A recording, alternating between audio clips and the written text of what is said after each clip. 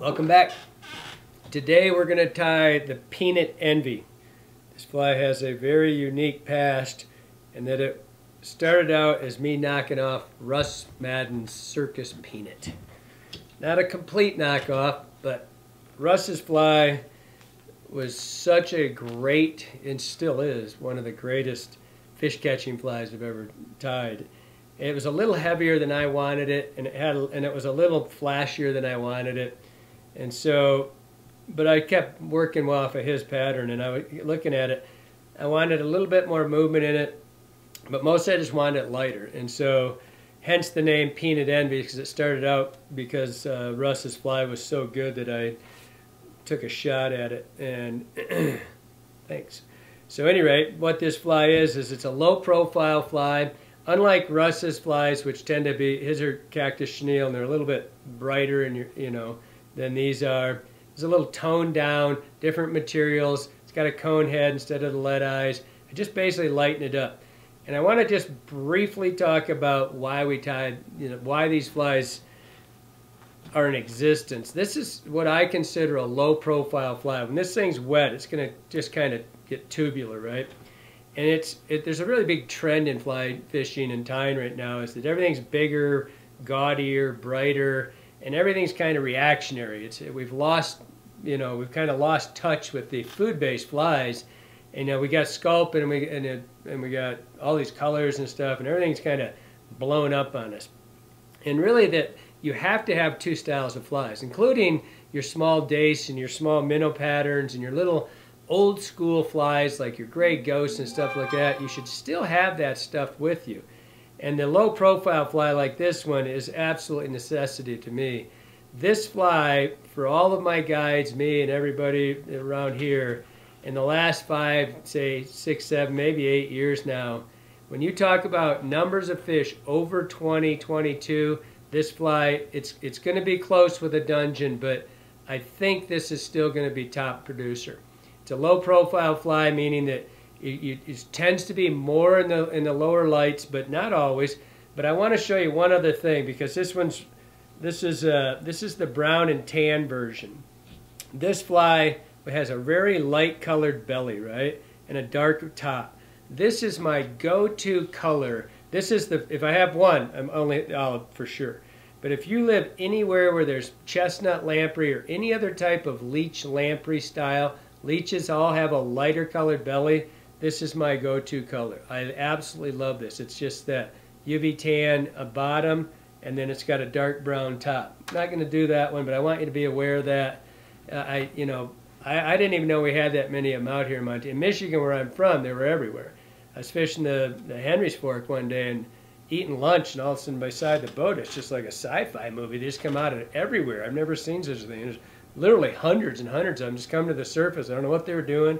I don't think it was a mating thing, but and it was obvious the fish were on them, so we got on some flies. And I'll show you a picture of some, if I can find it. I'm going to try to put it in this so you can see one sitting beside that dark brown one. You can see how really close they are. But on to the fly.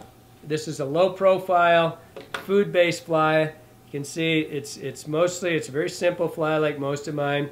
The ingredients in this fly, we're going to use this, this is a Kelly Galloup series hook. I think it might even have my name on it, but yes it does. Galloup's articulated flies. This fly is almost an identical match to the 2460, which I have tied on for years. This fly just came out this year. It comes in all the sizes we use. It's an MF's Montana fly, and it's a ring eye. We're going to use a size 1 in the front, size 4 in the back. So that's our hook. It's going to have olive brown or dark olive. It's your preference. I like olive brown. Olive brown Marabou for the tail. That's going to be in the back side. We're going to use copper Flashabou in the tube. I'm going to go over this in a bit, but I want you to see something else here.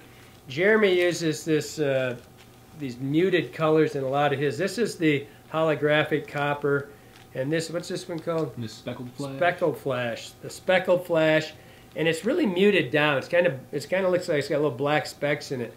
And at first I wasn't really, because I've always tied it with the copper. And I got to tell you, when you think about it, I don't really like a lot of flash in these. In my bait flies, in my bait style flies, anything that's food based, I'm not a real big fan of a lot of flash in that, right? And so it makes more sense to me, and I didn't really use this. I'm going to start tying this more muted color of copper in there, but that's what I started with. And that's what's going to be in this one. Body is just olive, olive ice dub. This stuff is in every color of this, every series. That's what this is in there. I'm going to use this Grizzly variant strung hackle. Absolutely love this stuff.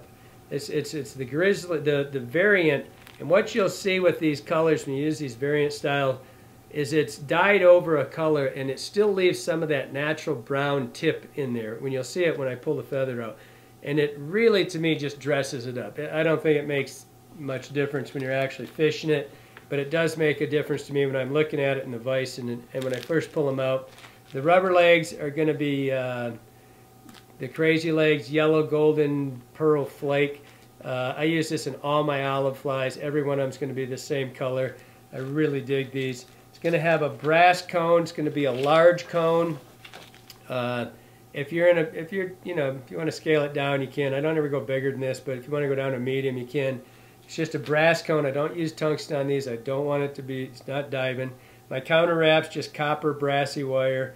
Nothing new there. And then the 0.38 Bead line or the surf line, the 20 pound. Just go with the 19 strand. Make sure you get the 19. So onward we go. And like I said, for sure, this is one of the. If there's 3 flies, the guarantee fish. The Dungeon's going to be one. The Peanut Envy's going to be one, and the Barely Legal's going to be one. If I had to be left on an island with 3 flies, this would be it. Because this one, it's not flashy. You're going into the bait style, and you're into a true fish-producing fly. So it behooves you to learn to tie this one well. So we're going to start. Oh, I forgot to mention I'm using GSP 100 on here. I'm going to start. This is called a stack tail because I'm going to put 2. I do this on virtually every fly I tie. I don't use a single Marabou.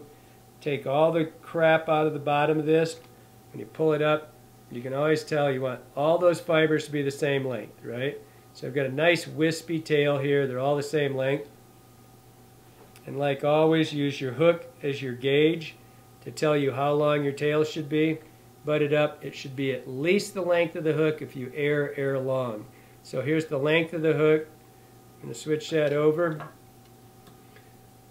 Set it. And now I always pull on one side. I keep this feather on my side. And I all the way up to the front. You can see I left a gap here of thread. So I can see that thread. And what that thread tells you, where I started it, I didn't start at the eye. You'll see a lot of books and videos say start right at the eye. Leave yourself a gap so when you see that, you know that that's where you got to stop and you won't rush the head of the fly. Back we go. I built that all on this. You're looking at hook. This side over here is where I have this. I'm going to take another light one. Whoops, not before I put my copper in. This is why it's a stack. Okay, now, every video I've ever done, every single one, people have seen me drop that stuff out of these tubes. And everybody writes in, where do we get those tubes? You get them here. We sell them here. You can, I don't know where else, probably a lot of places sell them, but they're the Dan Bailey tubes, and we sell them here. They're the handiest things for flash blue under. A lot of stuff you can put in these. So I'm just going to pull off. Don't go heavy on this. And maybe if you were using the stuff Jeremy uses, the more muted stuff, you might be able to get away with a little bit more. 3 to 4 turns is, or 3 to 4 strands is all I use. I don't want this thing to be crazy, gaudy, flashy. I want it to be just a little bit of sparkle in there. So right here, I'm going to set this first one, give it 2 or 3 turns. And now I wet that, so just like I do the Marabou, so everything stays in place. And now I'm going to pull this to where it's just the length of the tail, or maybe just right at the tip. Maybe 1 or 2 hanging back, but don't let a whole bunch hang back there. Now, You can see the first one. Just go in here, butt your scissors next to it, and now they're all the same length. If you wet that and set it down on your table, it won't go all over the place, and you can get, when you tie your next fly, you just go over there and grab it. So, back to this Flashabou thing. I have 2 in this one, right? These are just super simple. You leave them on the ends. You could have 4, you can see the space. You could have 4 or 5 in here. You dump them in, and it's just one of the best organizational tools ever. And you know, you just stack them in a drawer. They're simple. So now we're going to put our Marabou wherever it went. Wet that. Keep a sponge on your table and just do this. Do not put this stuff in your mouth. You get goofier than Johnny. So this one you're just going to go, it has dyes in it, and that's not good for you. So this one we're going to put right on top. Make sure it's just the same length as the other tail. Come right over top and catch that. Now let that, on this one we're going to hold it on the other side, and we're just basically coming forward and we're building a taper. Don't go past where we started right there. We just built a taper. We're just building a wedge to our fly. Take a piece of copper. This is Brassie. Whoop. This is Brassie, the size of it. And don't short yourself. Give yourself enough to work with. Now I left my thread up here instead of going back so that we can start right here, right on top and away, just a little bit away from me. And I'm pull this one on the back side, comes back at me, and I'm going to come back, I'm going to bring this to the halfway point, I'm going to cut that piece off. I'm just accentuating it. Everything I put on there, I'm trying to accentuate my taper. Now I'm going to come back here. We're going to always end you should end, now we've got 1, 2, 3, 4, we've got 4 products on here, and the wire being the 4th, and when we get done, your thread should be hanging right here. I don't care if you put 50 things on there, when you're done, that should be hanging right at the gouge, right where the bend or the barb starts and goes up, right? So when that's hanging there, you can see it's right in place. So now we're going to put on our, what that tell, and the reason you do that, the reason you pay attention to where that's hanging down is that if you don't, the most common error, you can see right there, that's hanging right where it belongs. The most common error in fly tying is to rush the head. And that's why we leave this gap so we've got room and we see not to go forward. The other one is to have flies to where they have a body that has some, you know, there's some materials over here, they're here. Maybe the body starts up here. And the reason is you didn't use this as part of your, it's a measuring tool. It tells you everything starts and ends there. And that way you don't have a empty, you'll see a lot of flies, they'll miss over here, or suddenly it'll be way up here, their tails are not in the right position. It's because you're not using that as part of your, as a tool to use how to measure it. And so, getting that, and all your flies, by the way. And it doesn't matter, if you, for example, if you're tying a low-dress steelhead fly or something like that, or an Atlantic, or any, maybe it's just your style. It doesn't matter, maybe you want it up here. All your flies should look the same. The difference is if they all look the same, it means you're using your hook and you're using it as a gauge. If one's here and one's there, it's telling you that you don't have the consistency you need, and your flies aren't. If your flies aren't consistent, they're not stable. They're just not durable. And so you get in the habit of putting it in the same place, ending, starting, everything goes in the same spot, and they'll become more durable, and you become a faster tyer. So I put that in, I tied a slight, I shaped it in my hand, I made a slight V. I'll do it again when I do the front one. A little bit skinnier at the bottom, a little thicker at the top. First one we come around, you grab the tail, get a hold of the tail. Don't just put your hands here, grab the thing so that you cannot possibly spin it. Set that first one, come around, 4th, 5th one, pull it again, just keep moving forward right to the gap we left. Now we're going to take one of the 2, I pulled 2 of these Grizzly variants out, and I want, you know, I want the skinnier of the 2, the one that's not quite as long of fibers, in the back, because it's going to, everything's a taper. We're trying to build a taper here. But what I want, and think you'll be able to see it in there, is that what you can see are this little bit of bronzy gold tip. That's, can you see that? Not really? All right, well, it's just a color thing. That's why I like that Grizzly variant. I don't like Schlappen on these things. I like that little bit of shine that neck hackle gives you. And that's what this is neck hackle trimmings. So you notice that I left, this is called Aftershaft, this fuzzy crap at the bottom down here.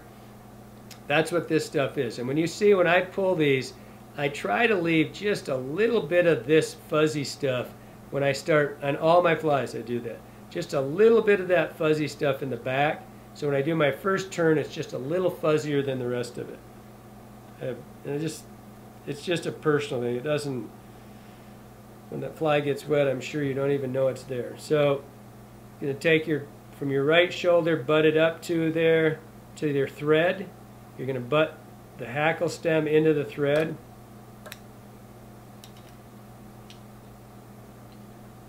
Butt it in there.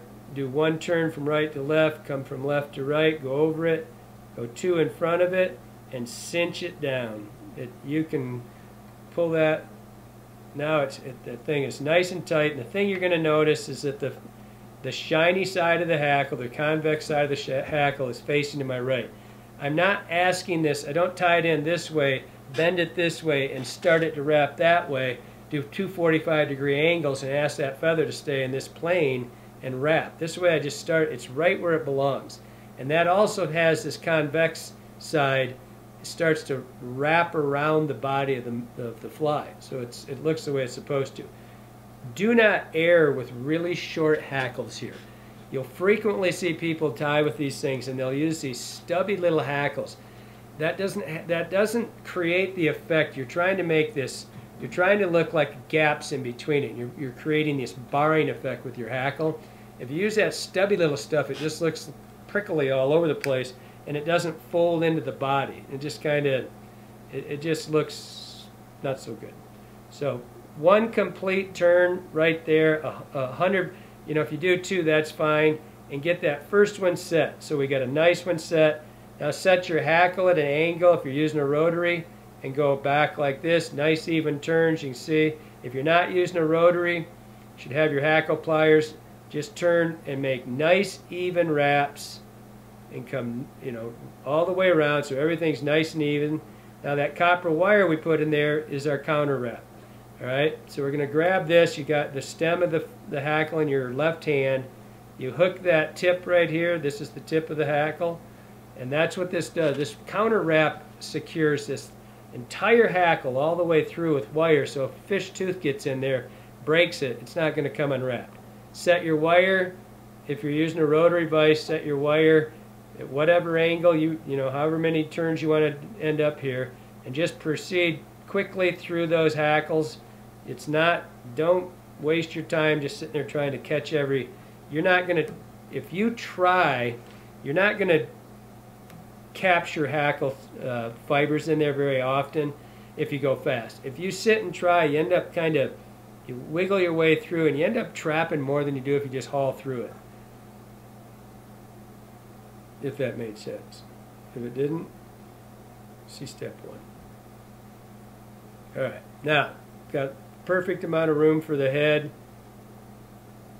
Missed that stem. You can see we got nice wispy hackle. And what that does is when it gets wet, it all lays back into the fly, and it'll create a barring effect. So now we got to put on our legs and our Marabou. The front one, this is the, we like to have two. I don't break these into two pieces. I try to keep them as one piece when I start, so the ends are still attached. You can see that's still attached, just easier to work with. Get a kind of a rough idea where the center of these are, so you're not fighting it. So hold it up, just get it kind of in the center. When you hold them down, they're roughly in the center. Now we're going to set these, all rubber legs are set the same. We're going to come in here, we're going to go from, give me you, dropped you. We're going to go from right to left, and we're going to put one turn of thread right over the top of it. Kind of mess that up. And so what you see me doing when I do that is I'm just getting them to see that they're at the right length. You see, I don't have any pressure on this thread at all. And now I'm going to come with no pressure on the thread from left to right, and I'm going to put a figure 8 right over the top of those. Now I'm going to do 1, 2 turns right in front. Now, I don't think you can see that.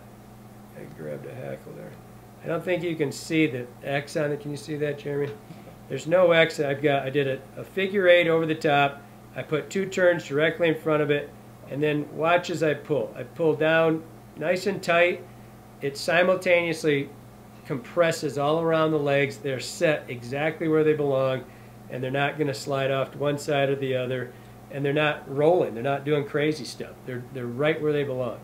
Now we're going to put 1 medium-sized hackle or Marabou in here. I was pulling these out before we started filming. I want to show you something. This, I mean, I buy the stuff by the pound, right? And you never know what you're going to get. It doesn't matter if it's you, me, or whoever. And so I start with this thing that's forever big, right? And I go through it, and I end up culling 30% minimum of a natural product. And so I'm always talking about it, I never show it.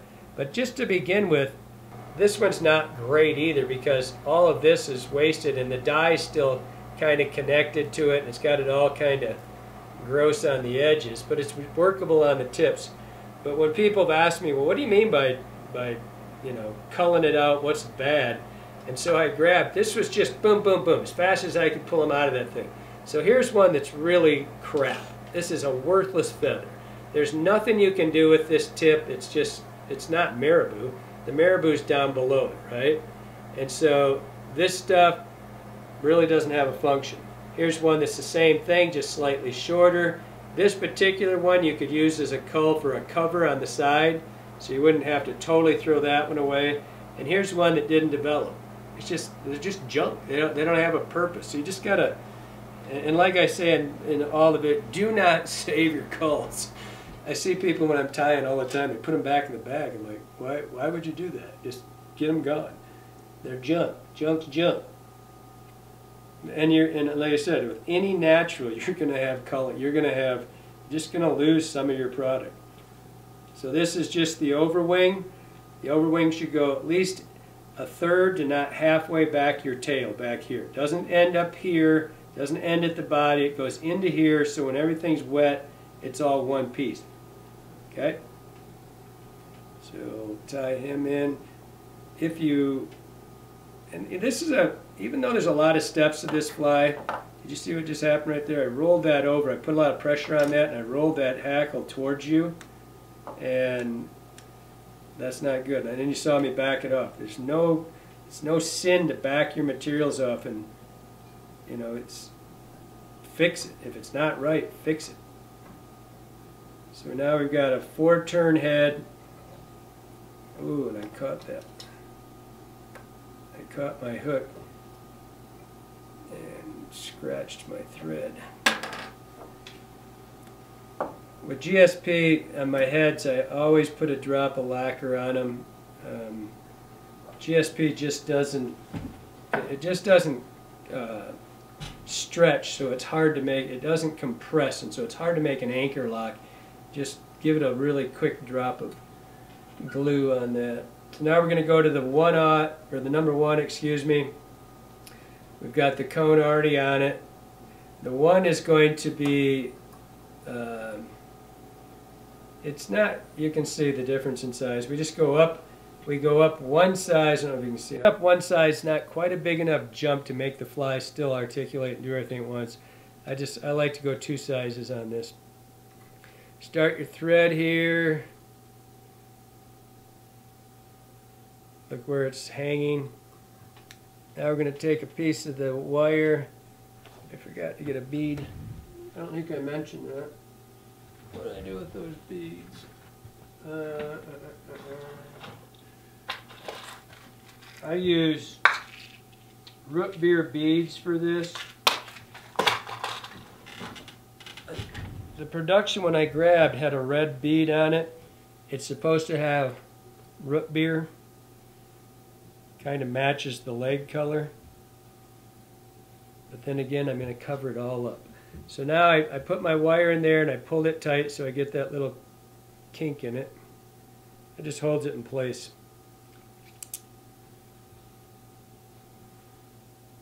We'll be bleeding all over this fly. I have just one bead on this. And we're going to set it in here. Make sure you can see through the glass beads. You can see if the wires are twisted. Make sure they're running parallel to each other. So now, when we set this, I'm going to put a straw over this once we're connected. But I want you to see how we're doing this. And I don't go under the cone through the eyes like I do with my dumbbell eyes. I don't go under, through, and back through the cone. It's just too much stuff. I can never get it to set right. And I've never had one come undone. You'll see what we do here. But now when I'm setting this, I'm going to grab a hold of both ends and pull that until the bead touches. It just touched the hook, and I still have a gap between it, about a bead's width. So you can see back here, there's a little tiny gap. This has just touched the hook.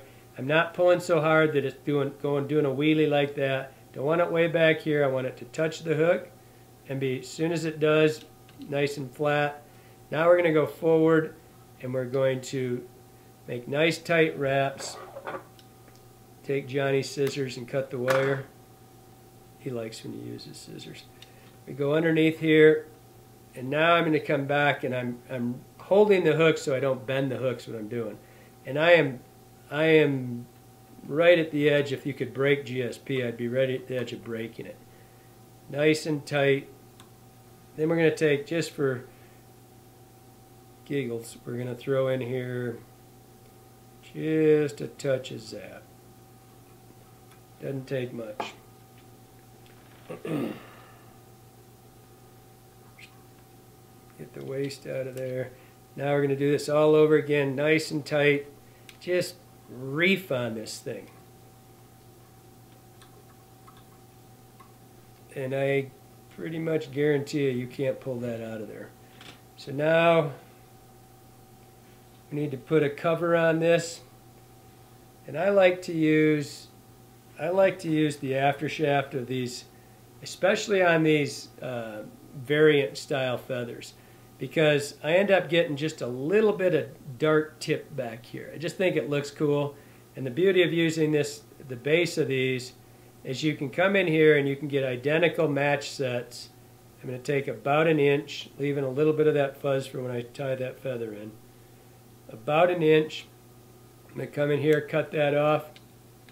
Make sure that that cover goes into at least a third to halfway back the other wing. It's all supposed to blend as one. Now I tied that side in. It's just a cover for the bead. Now I'm going to take the other side. You can see this side's missing. I'm going to start right there. I'm going to just reach up here.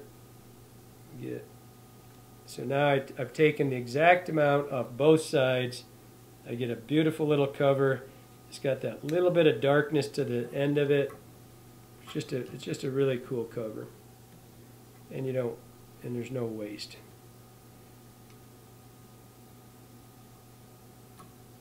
Okay, take your copper. Now we're basically going to just repeat the steps we already did. Boy, that's right at the edge of short, but I'm going to try to work it.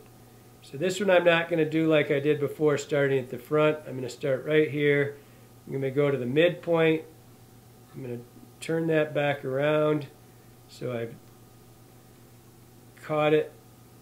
If you've ever tried to skip that step and went to tying your hackle and grabbed this thing and pulled it out, you'll know why you fold it around. You can't pull this out. I mean, you could break the wire, but you're not going to pull it out of there. So let me get this out of my way. And then I'm going to take my little straw back here and get it off there. It's just if you've never seen one of my videos, you just take a regular straw, cut it lengthwise so that you can unwrap it, and that allows you to get all these rubber legs out of your way. You just come in here and put the straw around it. They're all out of your way, not messing with you. So, thread's hanging right where it belongs right now. We're going to put a dubbing loop in here. This one should be an inch or so longer than the last one. I don't know if I mentioned this, but and you'll see me take this and I flip this around once like that, twice. And what that does is it just closes the gap down here. It's just making that tighter. Like you look up here, you can see it's a little bit, still one in there. There's a little gap. Well, you can't see that, I'm sure. That's all it does. It just tightens that gap up, so it makes it easier for me to get the dubbing loop in there. Now, I want you to see something here. When I come forward, get your bead, your cone all the way forward, and I'm going to stop I'm going to actually put a hitch in here. And what I want you to see by grabbing a sample fly is that there's got to be room to get all this stuff in here, everything, and then we're going to put a collar right in front of it. So don't rush right up to the eye. Make sure you've got room you got to put 3 sets of legs in, you got to put your overwing in, you got to put your hackle in, you got a lot of stuff that still has to go there, and you got to get all in there and then still be able to put that little bitty collar in there. So this the last one's about 3 inches long, this one's going to be about 4 inches long, and I kind of went through it without mentioning it, but I build this taper. As quick as that, I was already done with it, and I remembered I was supposed to show it. So you build this little tiny taper, not much to it. It's hard to get a hold of it so you can see it. So it's skinny at the top, thick at the bottom. That's all you're doing. You pre-built the taper of the fly. We're going to open this thread up, set this right up tight to the body, just lay it in there, and you can, I don't know if you can see that, but it's thinner at the bottom, thicker at the top. And then just try to have it centered when you start, and just give your dubbing tool a spin. Look it all over, and you can see it's thin here and thick up here. I want to show you the beauty. See, I don't know, can you see that high, Jeremy? Yep. All right, see it's a little thinner up here than it is right there. Watch. This is the beauty of a dubbing tool. You slide this in so they're all the same width, and you respin it, and now it's just that fast. You don't have any errors in this stuff. So we're going to take one turn right here, do one complete turn, grab a hold of everything right there, and stretch it so it's nice and tight. Start moving forward, 4 or 5 turns, give it another turn, or another tight, Now you've built a little tiny taper to this body. It's finished product that you're looking for. If you sweat the details, getting those tapers right, the end product will look much better to you. Now I took that feather and I left just a little bit of that aftershaft, that fuzzy part of the feather. I'm going to tie it and then I can tie it in and get nice. It's just a little bit more bulk right there. Same way as always, we're going to come in here, butt it against the thread, do a figure 8 over the top of it, and you want to come around that stem right there. Can you see the stem? Mm-hmm. I want to come around the right side of that. I'm going to come from left to right over 1, 2 turns, and then I crank on it, right? So it's nice and tight. If you're using GSP, you should put a half hitch in there because it'll slip when you go to transfer. You can get away with it usually, but so I got one almost 2 turns here. I'm going to come up, I'm going to start my progression, and then pull on that a little bit. Don't just let everything be loose. Don't be afraid of that thing coming. Make sure you anchor that. Set your fly, start going back. Now we're going to we've already done this once. Not on the front, but we're just repeating the last section.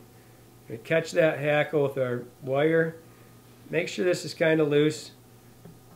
Just come through and just catch all those. You're just anchoring that stuff down. It's going nowhere.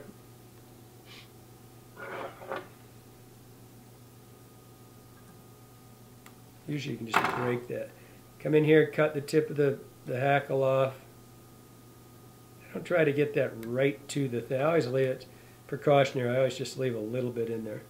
Okay. Catch those wires. Give yourself a nice flat spot. I get a little, had that stem still in there. Nice flat spot to lay out, nice clean. You can see in there, I got a nice clean spot to work on. Now I'm going to do is I'm going to set 3 legs on the next one. And by the way, this whole 1, 2, and 3 leg or that's up to you. You might get out and look at that thing and say, man, I think I look like crap. You're going to cut a leg off, big deal. Do it. This is how I did it. You get in kind of habits. But I like to have 1 extra in front. I do it on almost all my flies. I start with 2 in the back or 1 in the back, whatever. I just add an extra one up front. Wow, kind of broke that all to pieces. By the way, these things can deteriorate. These legs can. So if you start, I pulled on that one, and I just pulled on a little too hard, I think. But if they start breaking on you when you're pulling on them, dump them. They're going bad on you. Get it close to, okay, just like before, we're going to get it close to the center. We're going to come in here, we're going to do a figure 8. First check your length, that they're, if they're not right now, just pick it up and set it. Set it the length you want it, right? Just pick it up a little bit, set it. Now I'm going to take this, I'm going to take the thread with no pressure on it. I don't have any tension on this thread at all. You see how they're rolling all over the place? Make sure you got a figure 8. You'll see there's an X. You're forming an X with your thread. Look at it. Make sure it's right where you want it. Is it right on top? Look right over the top of it. Now do your 1, 2, and then I don't know if you can see that. Then you pull straight down, and you can see they're perfectly set. They aren't going anywhere. Finish that. Come back over top of it. Now, and the thing, especially with these crazy legs, on the round rubber, I don't see it as much, but on the crazy legs and a lot of these things, flexi-floss and stuff like that, it's not a biggest deal because that's a little tougher. But on this stuff, if you pull too hard, you'll break them. You'll just cut them with any thread, really. So this one, depending on the thickness of this Marabou, I like this to go back and cover the connection cover we put on, because that's going back about 1/3 to 1/2 of the first wing. And so I make that the same length, just like that. So put it right in, measure it up, come in, don't let it get trapped on that cone, set that. Don't worry too much about this. You can come in, you're going to catch all this in a second anyway. So now, before anything else, just double check right now before you finish your fly. I'm not saying it's ever happened to me, but take a look at the thing and go, oh crap, I forgot my rubber legs. It's easy to go backwards right now, but you see people, I do tying seminars all over the place, do them constantly, and we talk as we go, which I know that's hard for you to believe that I talk a lot, but we talk as we go, and I always ask everybody, is everything right? Everything where it belongs? Yeah, everything's right there. I say, okay, sure. And I walk around the room, and if there's 20 people in the room, 2 people have either forgot the wing, the hackle, the this or that or something. You just kind of get caught up in it. So just give it an observation right before you finish. Now, you could do this like, you could dub this just traditionally right now if you wanted to. I like loops. I just find them faster for me, and I think they look cool. I don't like that cut in my finger. By the way, if you didn't notice me do that, it's when I reefed on that thread. I was pulling on it, and that GSP cut through my finger almost instantly. So this is just a decorative collar. It really doesn't serve much function other than to make the fly look complete, because it's hard to. By the way, if you were to take a straw out of there right then, you wouldn't be fighting that rubber leg like I am right now. Take that straw, get it out of your way. Tighten your loop back up.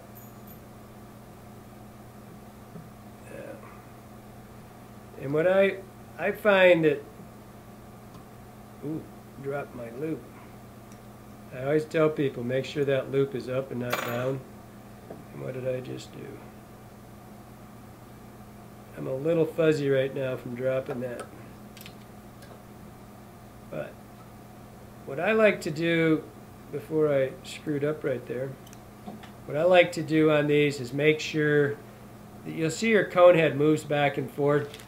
I'm going to put just a little bit more on there. That's how I dropped it. I didn't get it quite as tight as I wanted it. I like to try to make sure that folds into the front of this cone, so it's just a little bit tighter up there. Cradle. The cradle is in the way. Oh. Move the bobbin cradle, Jeremy said. Didn't do a very good job of dubbing that in there. But I'm pulling this, I just like to kind of force that into the cone so it's nice and tight in there. That's fine. Because you can't see this, because you can't see underneath that cone, it's a good idea, you know, stuff's falling forward, just hit your glue, hit your zap. I mean, you could do it however you want, but you just do a whole bunch of half hitches. Just you can just barely see, let those drop, those little droplets there, let them work down the thread, just get in there, and then just pull it tight. Just, you put them on there and just pull it nice and tight. It'll set and you're done. So, get those off of there. Now we've got to trim the legs. Sexy little thing. Had this, my homemade hook keeper in the back there kind of got crazy on me. So the legs, a disaster going there. The legs should be just short of the length of the tail. Don't stretch them when you cut them, obviously, because they'll bounce back. So just get everything out of the way, get all the materials out of the way. Just look at it, come back in there, cut them so they're about the length of the tail. And these, I make these, I want them to lay back. I'll try to get it where you can see it. I want them to lay back into at least halfway into the tail. And so, but this, on most of these, on this fly, you just cut them to length. Just cut them right at the, because we already cut those, we had them centered. All of it's going to be in there. You don't want to, don't short yourself. They're supposed to lay back. When this thing is wet, it's going to lay back. They're going to lay right into the body. And so they're going to kind of become like lateral line, kind of just sitting down the back on the side. And then when you pulse it, and when you stop pulling on it, it'll kind of, the legs will just kind of flare out just a little bit. But like I said earlier, can't see your side, so I'm trying to see what we're looking at here. Like I said earlier, this is kind of a low dress fly. I like this fly, and I don't like to retrieve this thing super fast. I like this fly to do a little bit of this, a lot more. You know, when you look at a leech, it kind of swims in this. They just kind of do that. And I don't want this one to do that so much as a longer like that, just kind of a pulsy thing, just nice and even. This fly, I'm telling you, is one of the top 3 big fish producers in this river and every river I've ever fished. I hope that helped you out.